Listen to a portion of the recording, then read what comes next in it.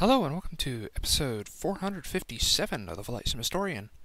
For this episode we are going to be taking a quick look at the Pacific Aerospace Corporation CT4 Airtrainer.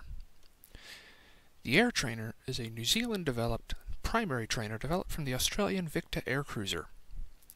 It was first flown on the 23rd of February of 1972, and 155 were built. Variants include the CT4A, B, C, D, E, F, and G, the F variant seen here. Military operators have included Australia, Israel, Papua New Guinea, Thailand, New Zealand, and Singapore. The CT4 is powered by a single Lycoming 0540 flat 6-piston engine with a power output of 300 horsepower. It can reach a maximum speed of 240 miles per hour or 209 knots, a range of up to 599 miles, and a service ceiling of 18,200 feet. For the purpose of the video today, we are in P3Dv4 and we are flying the payware CT4F Airtrainer from, I believe, Iris Simulations. And the CT4F is actually a modernized version with T6 Texan 2 avionics systems. Hence the glass cockpit instead of the old steam gauges. So without further ado, let's turn the sound on. Brakes off.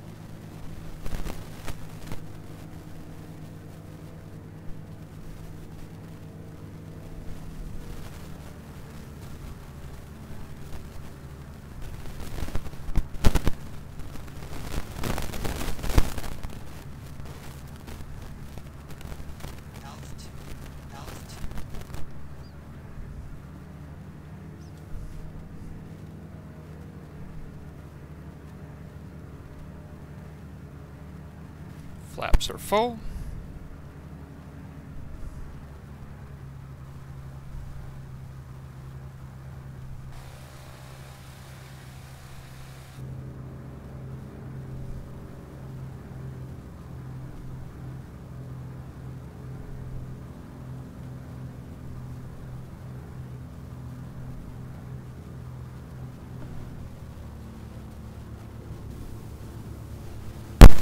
And we are on the ground.